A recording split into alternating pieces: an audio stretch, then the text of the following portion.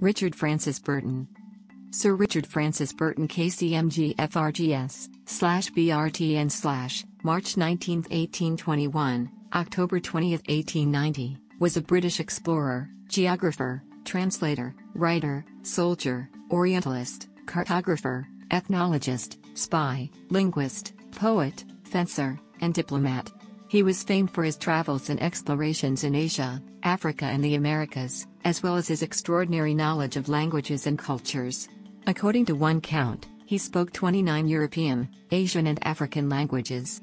Burton's best-known achievements include a well-documented journey to Mecca in disguise, at a time when Europeans were forbidden access on pain of death, an unexpurgated translation of 1001 Nights, commonly called the Arabian Nights in English after early translations of Antoine Galland's French version, the publication of the Kama Sutra in English, a translation of the Perfumed Garden, the Arab Kama Sutra, and a journey with John Hanning Speke as the first Europeans to visit the Great Lakes of Africa in search of the source of the Nile.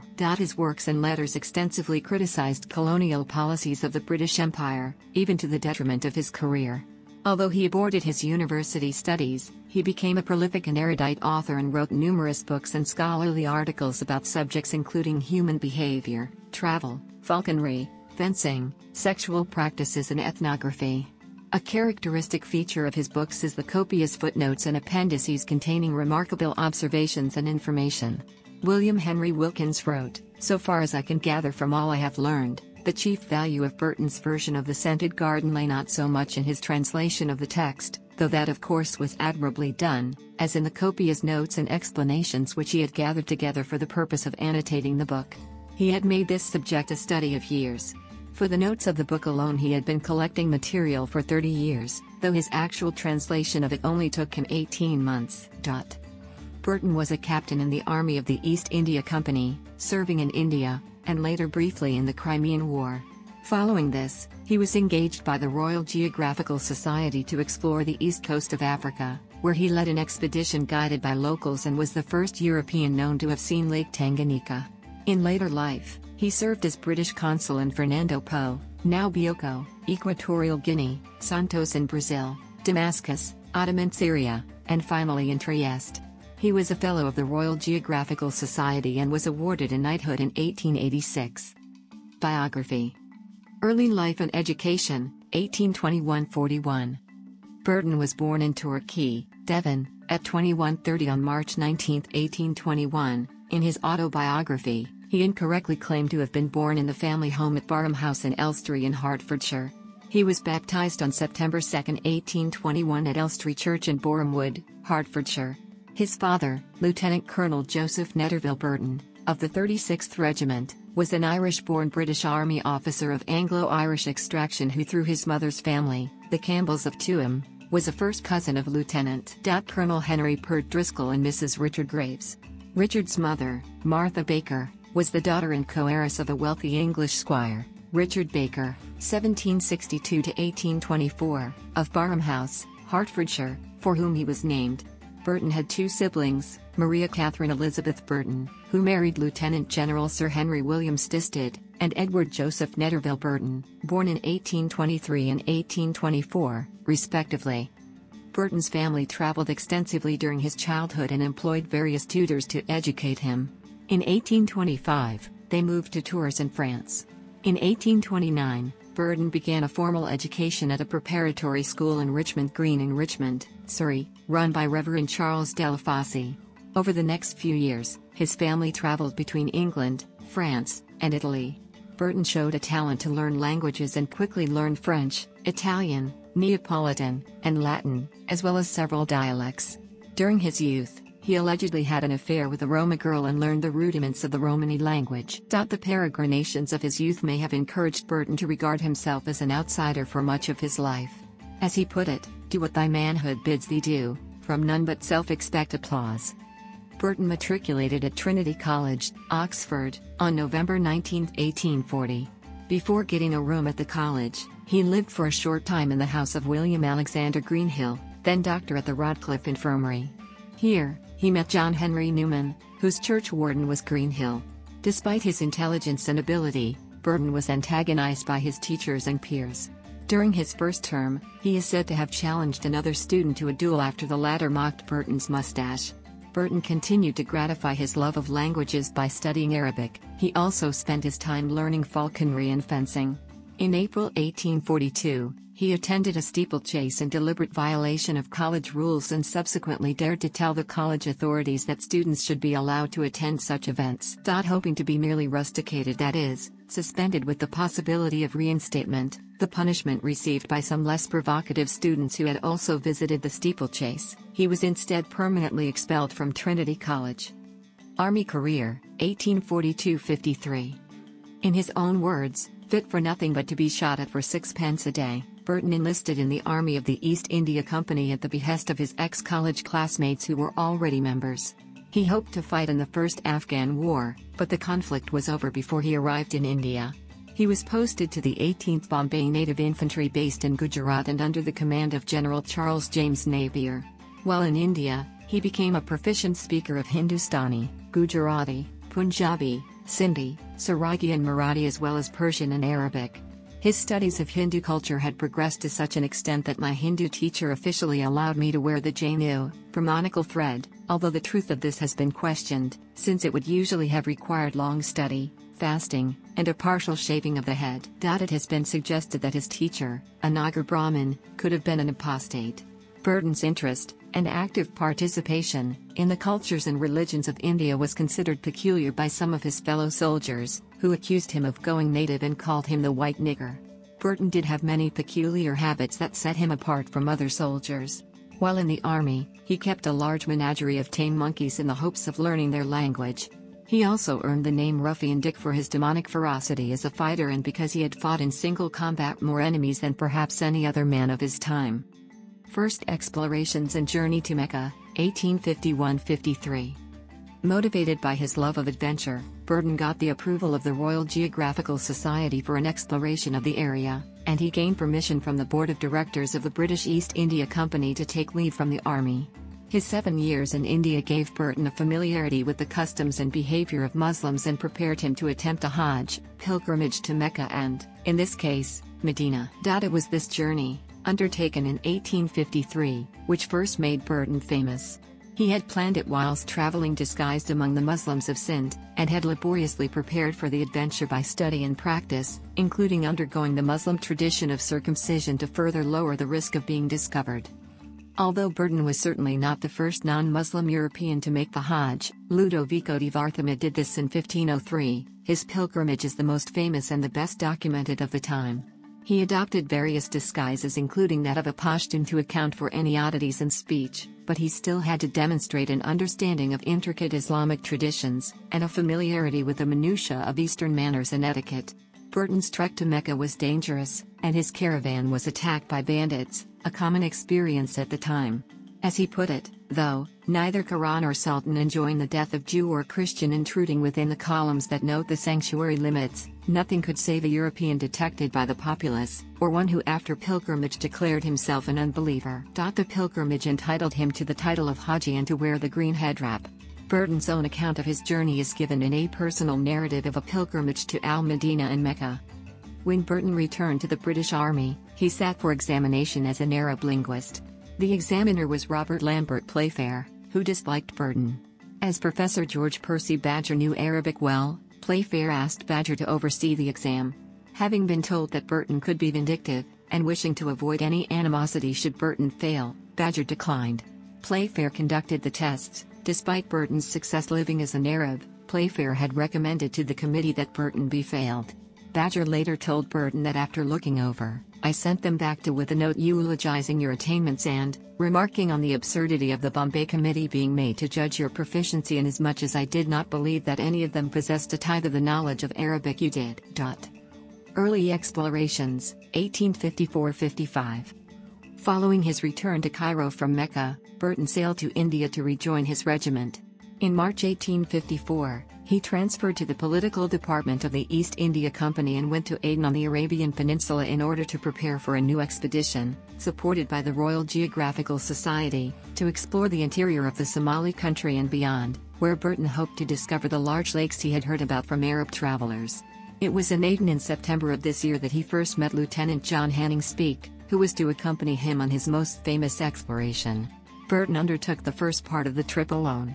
He made an expedition to Harar, in present-day Ethiopia, which no European had entered. Indeed, there was a prophecy that the city would decline if a Christian was admitted inside. This leg of the expedition lasted from October 29, 1854 to February 9, 1855, with much of the time spent in the port of Zila, where Burton was a guest of the town's governor Haji Sharmark Ali Saleh. Burton, assuming the disguise of an Arab merchant, awaited word that the road to Harar was safe. Burton not only traveled to Harar but also was introduced to the emir and stayed in the city for 10 days, officially a guest of the emir but in reality his prisoner. The journey back was plagued by lack of supplies, and Burton wrote that he would have died of thirst had he not seen desert birds and realized they would be near water. Following this adventure, Burton prepared to set out for the interior accompanied by Lieutenant Speke, Lieutenant G.E. Hearn and Lieutenant William Stroyan and a number of Africans employed as bearers. However, while the expedition was camped near Berbera, his party was attacked by a group of Somali warriors, belonging to Isaac clan. The officers estimated the number of attackers at 200. In the ensuing fight, Stroyan was killed and Speke was captured and wounded in 11 places before he managed to escape. Burton was impaled with a javelin, the point entering one cheek and exiting the other. This wound left a notable scar that can be easily seen on portraits and photographs. He was forced to make his escape with the weapon still transfixing his head. It was no surprise then that he found the Somalis to be a fierce and turbulent race. However, the failure of this expedition was viewed harshly by the authorities, and a 2-year investigation was set up to determine to what extent Burton was culpable for this disaster. While he was largely cleared of any blame, this did not help his career. He describes the harrowing attack in First Footsteps in East Africa, 1856. In 1855, Burton rejoined the army and traveled to the Crimea, hoping to see active service in the Crimean War. He served on the staff of Beatson's Horse, a corps of Bashi Bazouks, local fighters under the command of General Beatson, in the Dardanelles. The corps was disbanded following a mutiny after they refused to obey orders, and Burton's name was mentioned, to his detriment, in the subsequent inquiry. Exploring the African Great Lakes, 1856-60. In 1856, the Royal Geographical Society funded another expedition in which Burton set off from Zanzibar to explore an inland sea that had been described by Arab traders and slavers. His mission was to study the area's tribes and to find out what exports might be possible from the region. It was hoped that the expedition might lead to the discovery of the source of the River Nile, although this was not an explicit aim. Burton had been told that only a fool would say his expedition aimed to find the source of the Nile because anything short of that would then be regarded as a failure. Before leaving for Africa, Burton became secretly engaged to Isabel Arundel. Her family, particularly her mother, would not allow a marriage since Burton was not a Catholic and was not wealthy, although in time the relationship became tolerated. John Hanning Speke again accompanied him, and on June 27, 1857, they set out from the east coast of Africa heading west in search of the lake or lakes. They were helped greatly by the Omani Arabs who lived and traded in the region. They followed the traditional caravan routes, hiring professional porters and guides who had been making similar treks for years. From the start, the outward journey was beset with problems such as recruiting reliable bearers and the theft of equipment and supplies by deserting expedition members. Both men were beset by a variety of tropical diseases on the journey. Speke was rendered blind by a disease for some of the journey and deaf in one ear, due to an infection caused by attempts to remove a beetle. Burton was unable to walk for some of the journey and had to be carried by the bearers. The expedition arrived at Lake Tanganyika in February 1858. Burton was awestruck by the sight of the magnificent lake, but Speke, who had been temporarily blinded, was unable to see the body of water. By this point much of their surveying equipment was lost, ruined, or stolen, and they were unable to complete surveys of the area as well as they wished. Burton was again taken ill on the return journey. Speke continued exploring without him, making a journey to the north and eventually locating the Great Lake Victoria, or Victoria Nyanza. Lacking supplies and proper instruments, Speke was unable to survey the area properly but was privately convinced that it was the long-sought source of the Nile. Burton's description of the journey is given in Lake Regions of Equatorial Africa, 1860. Speke gave his own account in the Journal of the Discovery of the Source of the Nile, 1863. Both Burton and Speke were in extremely poor health after the journey and returned home separately.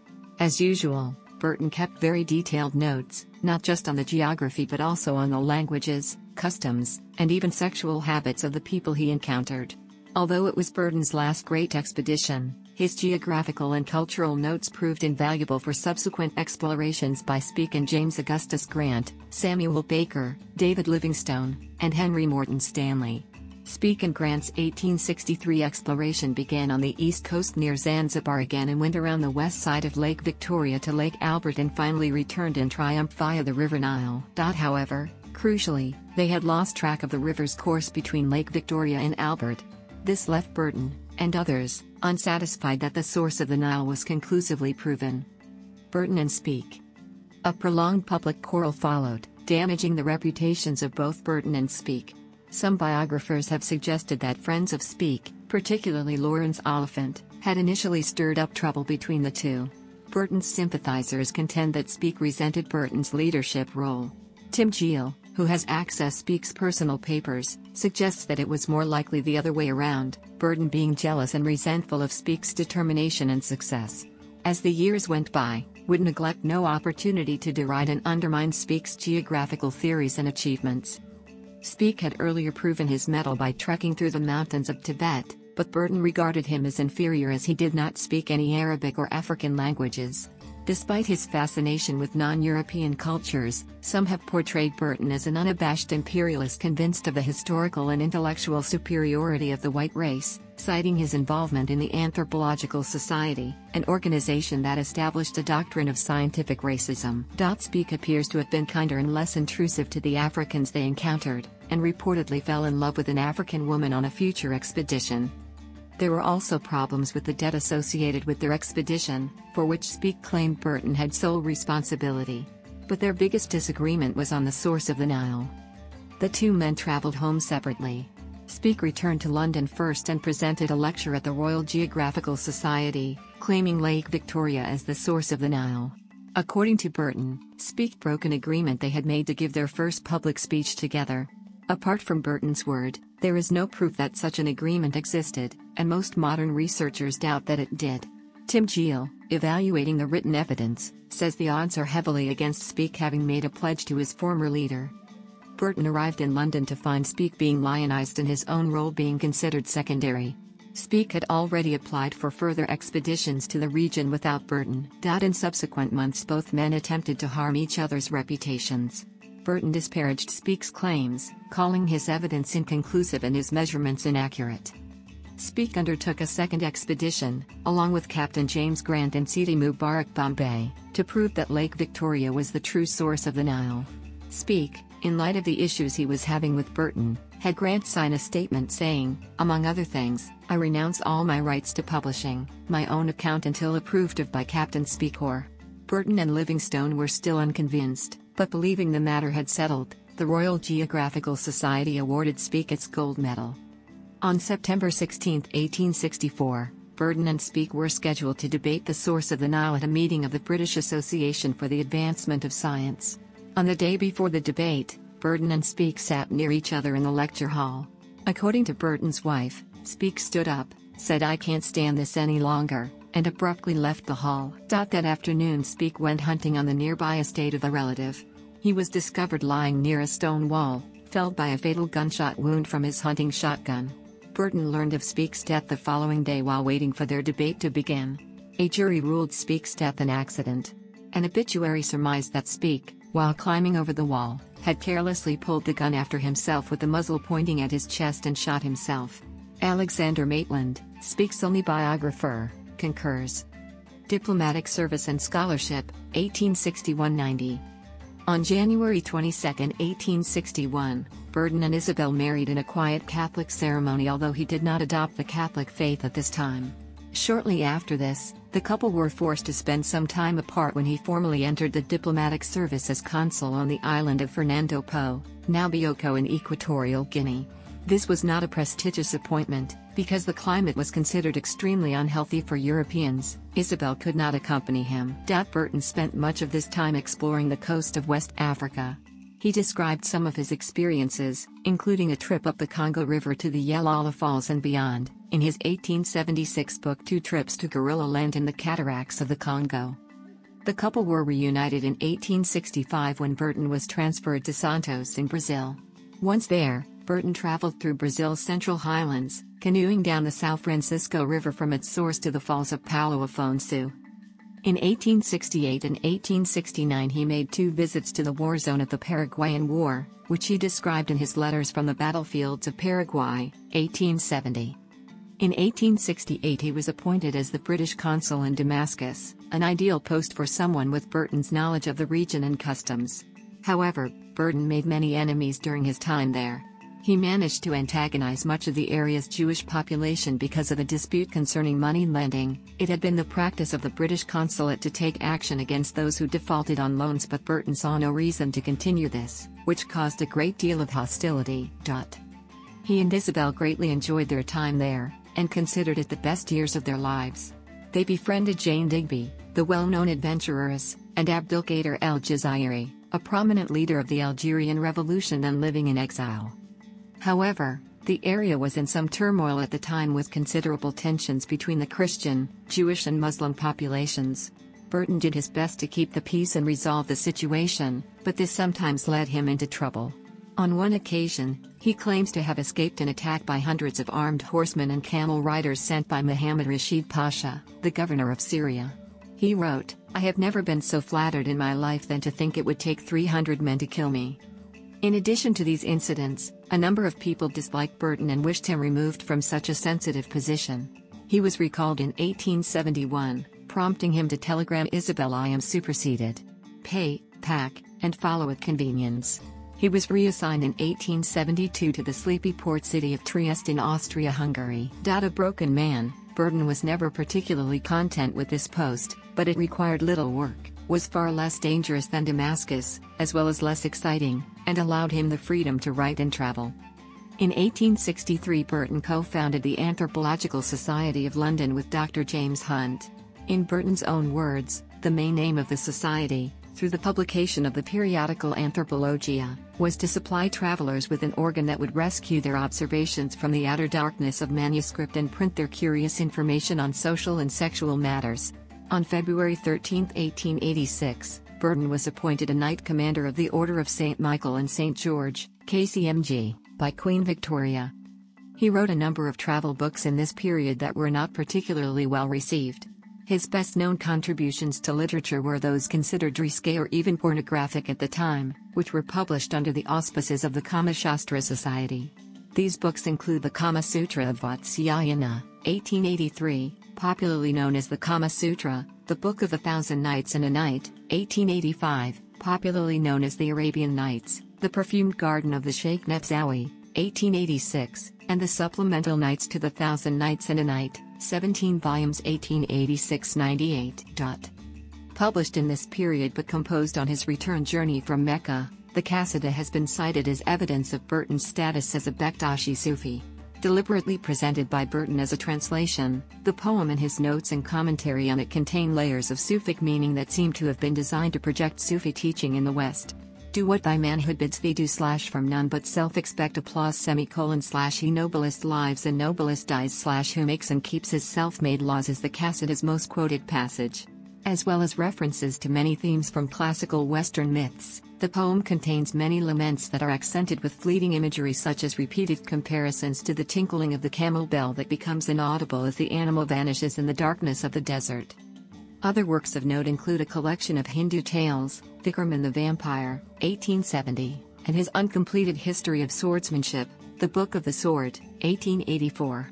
He also translated the Lusíads, the Portuguese national epic by Luís de Camões, in 1880 and, the next year, wrote a sympathetic biography of the poet and adventurer. The book The Jew, the Gypsy and El-Islam was published posthumously in 1898 and was controversial for its criticism of Jews and for its assertion of the existence of Jewish human sacrifices. Burton's investigations into this had provoked hostility from the Jewish population in Damascus, see the Damascus Affair. The manuscript of the book included an appendix discussing the topic in more detail, but by the decision of his widow, it was not included in the book when published. Death. Burton died in Trieste early on the morning of October 20, 1890 of a heart attack. His wife Isabel persuaded a priest to perform the last rites, Although Burton was not a Catholic, and this action later caused a rift between Isabel and some of Burton's friends. It has been suggested that the death occurred very late on 19th of October and that Burton was already dead by the time the last rites were administered. On his religious views, Burton called himself an atheist, stating he was raised in the Church of England, which he said was officially his church. Isabel never recovered from the loss. After his death, she burned many of her husband's papers, including journals and a planned new translation of the perfumed garden to be called the Scented Garden, for which she had been offered 6,000 guineas and which she regarded as his magnum opus. She believed she was acting to protect her husband's reputation, and that she had been instructed to burn the manuscript of the Scented Garden by his spirit, but her actions have been widely condemned. Isabel wrote a biography in praise of her husband. The couple are buried in a remarkable tomb in the shape of a Bedouin tent, designed by Isabel, in the cemetery of St. Mary Magdalene Roman Catholic Church, Mortlake in southwest London. The coffins of Sir Richard and Lady Burton can be seen through a window at the rear of the tent, which can be accessed via a short fixed ladder. Next to the Lady Chapel in the church there is a memorial stained glass window to Burton, also erected by Isabel. It depicts Burton as a medieval knight. Burton's personal effects and a collection of paintings, photographs and objects relating to him are in the Burton collection at Orland's House Gallery, Twickenham. Kama Shastra Society. Burton had long had an interest in sexuality and some erotic literature. However, the Obscene Publications Act of 1857 had resulted in many jail sentences for publishers, with prosecutions being brought by the Society for the Suppression of Vice. Burton referred to the Society and those who shared its views as Mrs. Grundy. A way around this was the private circulation of books amongst the members of a society. For this reason Burton, together with Forster Fitzgerald Arbuthnot, created the Kama Shastra Society to print and circulate books that would be illegal to publish in public. One of the most celebrated of all his books is his translation of the Book of the Thousand Nights and a Night, commonly called the Arabian Nights in English after early translations of Antoine Galland's French version, in 10 volumes, 1885, with 7 further volumes being added later. The volumes were printed by the Kama Shastra Society in a subscribers-only edition of 1,000 with a guarantee that there would never be a larger printing of the books in this form. The stories collected were often sexual in content and were considered pornography at the time of publication. In particular, the terminal essay in Volume 10 of the Nights contained a 14,000-word essay entitled Pederasty, Volume 10, Section 4, d, at the time a synonym for homosexuality, as it still is, in modern French. This was and remained for many years the longest and most explicit discussion of homosexuality in any language. Burton speculated that male homosexuality was prevalent in an area of the southern latitudes named by him the Satatic Zone. Rumors about Burton's own sexuality were already circulating and were further incited by this work. Perhaps Burton's best-known book is his translation of the Kama Sutra. It is untrue that he was the translator, since the original manuscript was in ancient Sanskrit, which he could not read. However, he collaborated with Forster Fitzgerald Arbuthnot on the work and provided translations from other manuscripts of later translations. The Kama Shastra Society first printed the book in 1883 and numerous editions of the Burton translation are in print to this day. His English translation from a French edition of the Arabic erotic guide The Perfumed Garden was printed as The Perfumed Garden of the Sheikh Nafzawi, a Manual of Arabian Eretology, 1886. After Burton's death, Isabel burnt many of his papers, including a manuscript of a subsequent translation, The Scented Garden, containing the final chapter of the work, on pederasty. Burton all along intended for this translation to be published after his death, to provide an income for his widow, and also, as a final gesture of defiance against Victorian society. Scandals. Burton's writings are unusually open and frank about his interest in sex and sexuality. His travel writing is often full of details about the sexual lives of the inhabitants of areas he traveled through. Burton's interest in sexuality led him to make measurements of the lengths of the penises of male inhabitants of various regions, which he includes in his travel books. He also described sexual techniques common in the regions he visited, often hinting that he had participated, hence breaking both sexual and racial taboos of his day. Many people at the time considered the Kama Shastra Society and the books it published scandalous. Biographers disagree on whether or not Burton ever experienced homosexual sex. He never directly acknowledges it in his writing. Allegations began in his army days when Charles James Napier requested that Burton go undercover to investigate a male brothel reputed to be frequented by British soldiers. It has been suggested that Burton's detailed report on the workings of the brothel may have led some to believe he had been a customer. There is no documentary evidence that such a report was written or submitted, nor that Napier ordered such research by Burton, and it has been argued that this is one of Burton's embellishments. A story that haunted Burton up to his death, recounted in some of his obituaries, was that he came close to being discovered one night when he lifted his robe to urinate rather than squatting as an Arab would. It was said that he was seen by an Arab and, in order to avoid exposure, killed him. Burton denied this, pointing out that killing the boy would almost certainly have led to his being discovered as an impostor. Burton became so tired of denying this accusation that he took to baiting his accusers, although he was said to enjoy the notoriety and even once laughingly claimed to have done it. A doctor once asked him, "How do you feel when you have killed a man?"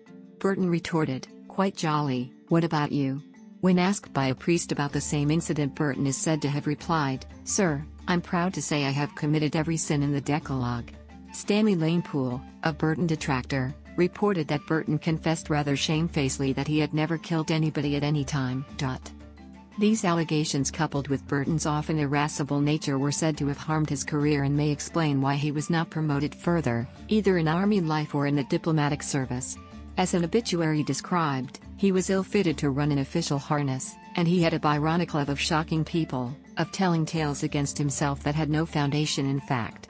Ouida reported, "Men at the foe used to hint dark horrors about Burton, and certainly justly or unjustly he was disliked, feared and suspected, not for what he had done, but for what he was believed capable of doing." Whatever the truth of the many allegations made against him, Burton's interests and outspoken nature ensured that he was always a controversial character in his lifetime. Cetatic zone. The existence of a cetatic zone was a hypothesis of Burton. He asserted that there exists a geographic zone in which pederasty, romantic sexual intimacy between a boy and a man, is prevalent and celebrated among the indigenous inhabitants. The name derives from Sotades, a 3rd century BC Greek poet who was the chief representative of a group of writers of obscene, and sometimes pederastic, satirical poetry. These homoerotic verses are preserved in the Greek Anthology, a collection of poems spanning the classical and Byzantine periods of Greek literature. Burton first advanced his cetatic zone concept in the terminal essay contained in Volume 10 of his translation of the Arabian Nights, which he called the Book of the Thousand Nights and a Night, in 1886. Extent. According to Burton's description, the cetatic zone is in popular culture, fiction, drama, chronology, works and correspondence. Burton published over 40 books and countless articles, monographs and letters. A great number of his journal and magazine pieces have never been catalogued. Over 200 of these have been collected in PDF facsimile format at burtoniana.org. An extensive selection of Burton's correspondence can be found in the 4-volume Book of Burtoniana edited by Gavin Trudeau, burtoniana.org, 2016, which is freely downloadable in HTML, PDF, Kindle/Mobi and EPUB formats. Brief selections from a variety of Burton's writings are available in Frank McClynn's Of No Country, an anthology of Richard Burton, 1990, New York, Charles Scribner's Sons, 90, New York, Charles Scribner's Sons, 90, New York, Charles Scribner's Sons, 90, New York, Charles Scribner's Sons, 90.